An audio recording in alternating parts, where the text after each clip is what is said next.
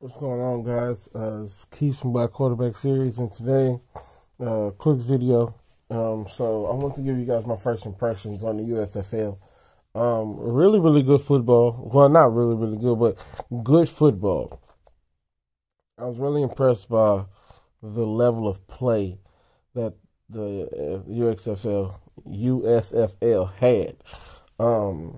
Really impressed by it. Some guys that I knew. Some black quarterbacks that are in the series or in the league that we definitely will be following.